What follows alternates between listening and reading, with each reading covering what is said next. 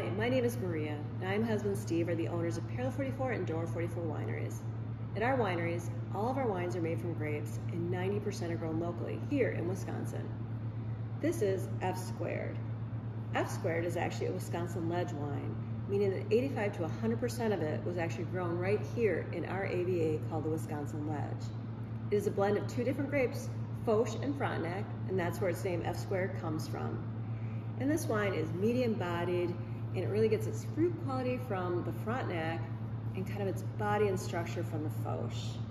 It's just easy drinking, lighter tannins, and just perfect for drinking by a bonfire or just relaxing and having a glass on its own. F squared. Cheers.